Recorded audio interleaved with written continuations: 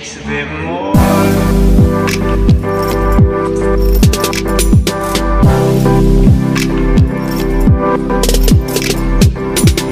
Welcome back to my channel. So today, this is the look that I sort of threw together. I didn't really have like a rhyme or reason. It started off in my head because I wanted to do like a super coppery look, but then I was like, maybe I should make it more wearable because like people like that stuff more. And then it kind of turned into this, and this lip color, you can totally make it a nude and have this be like a super glam look and have it be way more everyday. This is definitely more nighttime with the darker lip, but I just really wanted to use this lipstick in a video because I don't think I ever did. It's Done by MAC, and on my Snapchat and Instagram I rave about this all the time. If you guys don't know, I've sort of been transforming my Instagram into more of a makeup account, so if you guys are interested in makeup pictures or little mini tutorials, I have that all on my Instagram right now, so if you guys want to go ahead and follow my Instagram, it is at Tori Sterling _. So that is where everything is in that sort of sense. I'll be posting a picture of this look probably a few days ago from when this video is uploaded. But yeah, that's all I really wanted to say, and without further ado, let's get on to the video. Hey again, I know you just heard me, but now this is future me editing, so hey. Anyway, first off, I'm starting off with Pink Chili Paint Pot by MAC. Mine is super dry, so I need to get a new one, but I still wanted to use it, so I just spray it with a little bit of Fix Plus, and it works the same. It's revitalized, if you will, so I just put this from the lid all the way up to my brow bone. I need that whole space covered, girl. I need it all covered.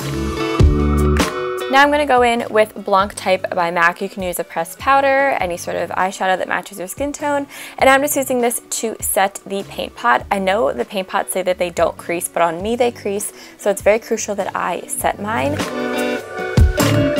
Now I'm going to use the LORAC Pro Matte Palette for this entire tutorial pretty much, and I'm first going to go in with this lighter shade called Lace. I first off just want to say that I've been loving this palette, like seriously my go-to for every day. It's so bomb.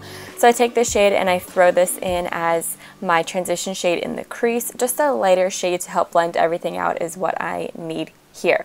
Then I go in with the second to darkest brown shade, Corduroy I think that's what it's called, and I'm going to put this in the lower crease. And if you guys notice, I am going to be very extra, and I'm using different brushes for each color because it helps blend out all the colors so much more.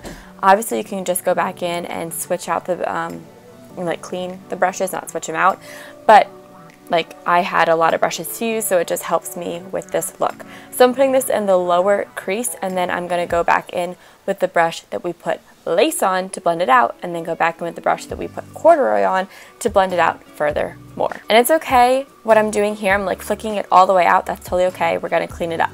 Then I'm going to go in with this matte white shade, and I'm so impressed with this shade because so many times matte whites look so not white on me, but this is a super white, super pigmented and opaque white, and that's not even with the base underneath.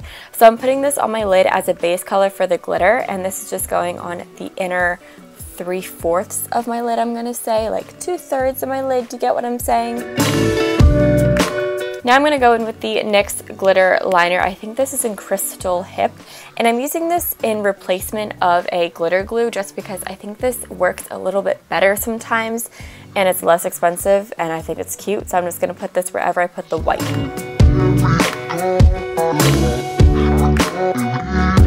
I don't know the name of this pigment, but as you can see, it's super loose and it's going to fall out, but I'm going to have it linked down below. I got it at the makeup show in New York, and it is beautiful. Oh my gosh, I love this pigment. Super sparkly, super glittery, super metallic, and I didn't even wet my brush.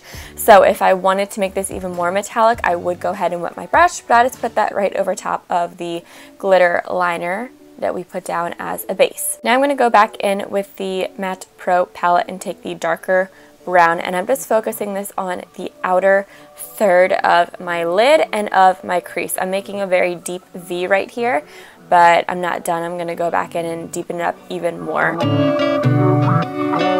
So then I'm just going to go in and blend it out using the Corduroy shadow on that same brush, and then go back in with that lace shadow as well to blend it out. Then I'm going to take a black and I'm going to really just emphasize that on the very, very, very outer corner, right where my crease naturally caves in. I'm pretty much just pushing my brush in there. I know black is super intense. I know it's a hard color to work with. Trust me, I've literally just started using blacks more to deepen up my crease because this is such a hard color to work with, but you just have to keep blending and blending and blending, and eventually it will soften up. So as you can see here, I really spend a lot of time blending out that black, and I really push it to the side of my eye, which is totally fine because we're going to clean it up. I just really need you guys to blend out this black. And as you can see here, I just took a Q-tip with a makeup remover on it. It's the Neutrogena eye makeup remover wipe. Not the wipe, it's just the like liquid itself, and I put it on a Q-tip and I cleaned up the edge of it, and it just gives me a nice edge without having to use the tape method. You could totally put tape down if you want. I just didn't do that.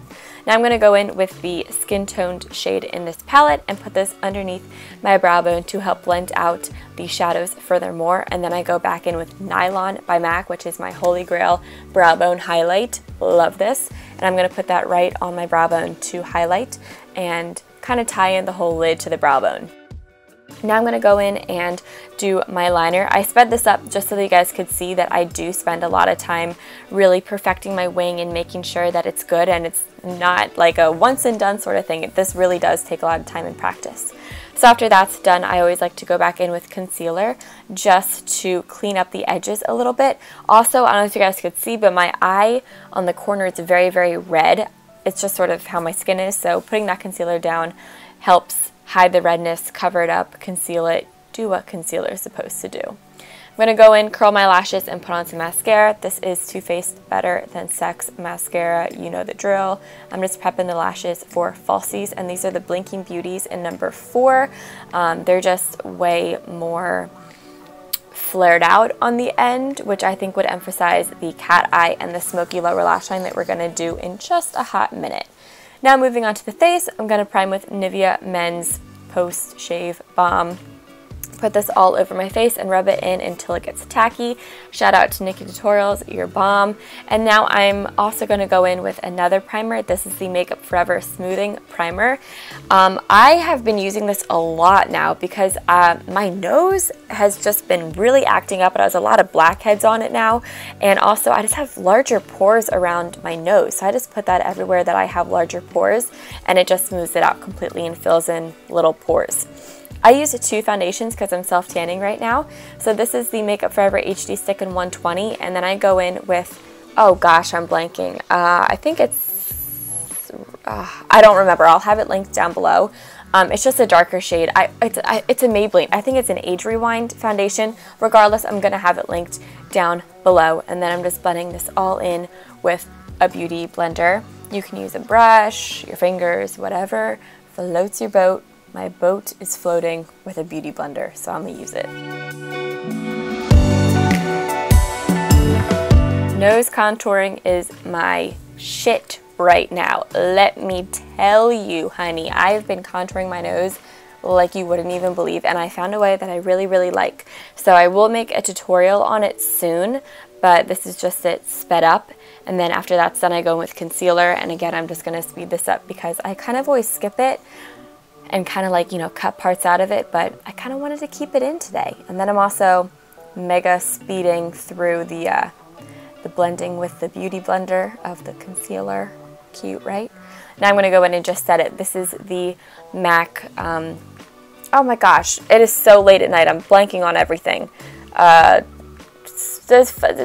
Defining Sculpt, oh my god, it's gel base. I'm going to have it linked down below. I suck at YouTube. I am so sorry, everybody. Please excuse.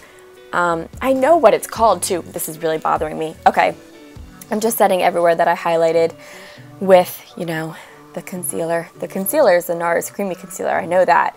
Now I'm going to go with a Clinique pressed powder that's a little bit darker. I'm just going to set the darker perimeters of my face because that's where I put the darker foundation.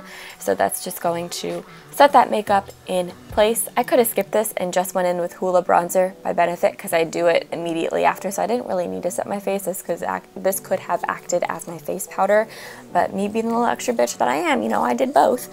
So this is the MAC 135. This brush, you guys, let me tell you, shout out to Desi Perkins. You are my girl. Thank you so much for this brush recommendation. It is so bomb. Changed my life. Highly recommend.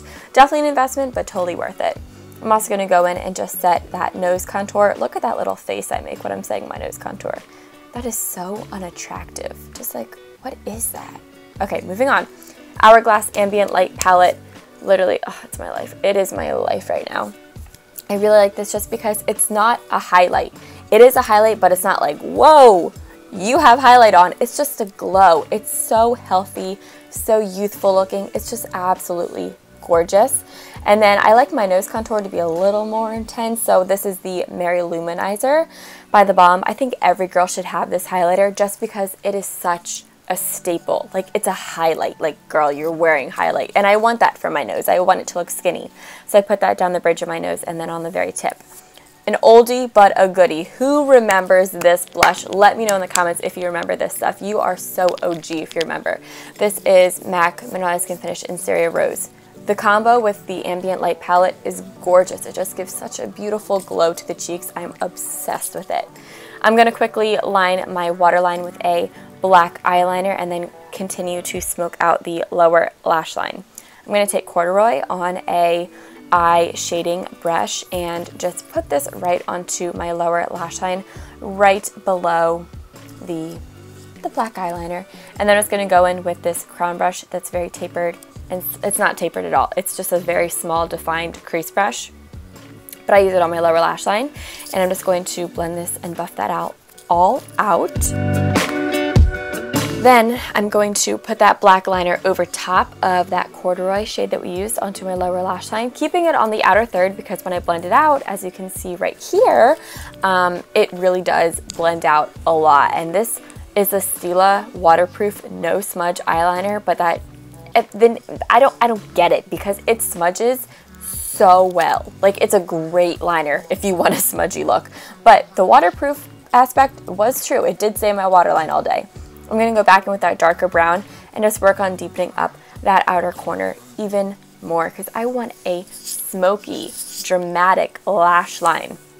And then I'm going to take lace again on that little crease brush and buff that out on the lower lash line. Throw on a little bit of lower lash mascara. This is Benefit Roller Lash. I would prefer to use my Clinique lower lash mascara, but I ran out of it. Onto lips. I didn't know what I wanted to do, so I went with a darker color. This is Vino Lip Liner by MAC, and the lipstick that I'm using is Stone lipstick. So if you wanted Stone to be way more gray, I wanted mine to be more purple. Use a gray liner, but I just put a purple liner underneath mine. Here I'm just touching up the liner a little bit. Love this lipstick. Literally, it's my life. Cleaning up the concealer a little bit, and there you go, guys. There you go. Somehow I forgot to make an outro, so yep, I really do actually suck at YouTube, sorry. So I hope you guys all enjoyed this. If you did, be sure to give it a thumbs up, and I'll see you all in my next video. Love you guys all so much. Bye.